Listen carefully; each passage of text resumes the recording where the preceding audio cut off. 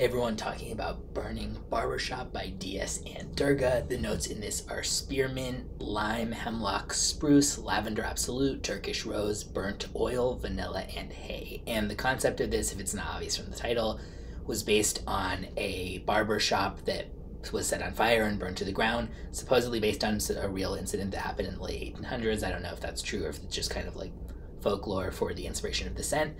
But either way, I was excited going into it. I liked the idea of like the smoky and mint and yeah, the fun concept and everything like that. But I did not find the execution to be to my taste.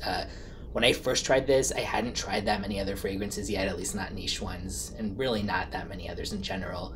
So maybe it was extra challenging to me at the time because of that. In fact, I know it was. It reminded me of a dusty head shop that would be in like Haight and Ashbury in San Francisco or on Telegraph Avenue in Berkeley.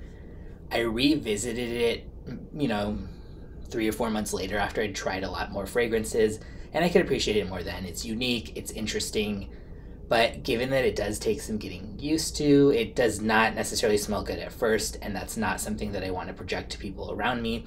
There would no way I would ever want to wear something just because people around me like it if I don't like it, but at the same time, for things that I'm going to be wearing that people are going to smell on me, I don't want the vibe to be you stink.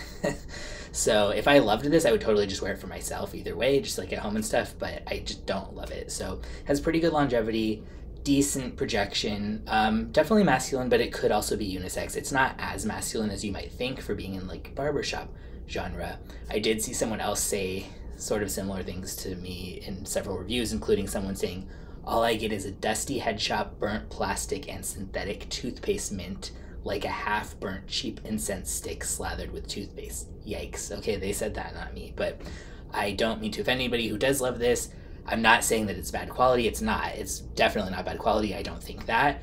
I just don't think that it's something that's super mass appealing, and I don't think that people should just go into it thinking like, okay, I like smoky stuff and I like mint, so I'm probably going to like this, because it's a lot more challenging than that. I do recommend smelling it if you just are really into fragrance and you somehow haven't smelled it yet, just because it's like interesting to check out. So for that reason, why not try a sample? I'll put a link in the description where you can get a bottle or a sample, and some people do really enjoy this, so I don't want to dissuade anyone from trying it if you think it might be for you, but for me, it's just not that appealing.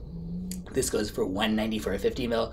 I find that really overpriced. If it was for 100 ml, I think that would be adequate or fair, but I don't think that's really fair for almost $200 for a 50 ml for this, but maybe you will if you try a sample and end up liking it. So yeah, that link will be in the description if you want to check it out.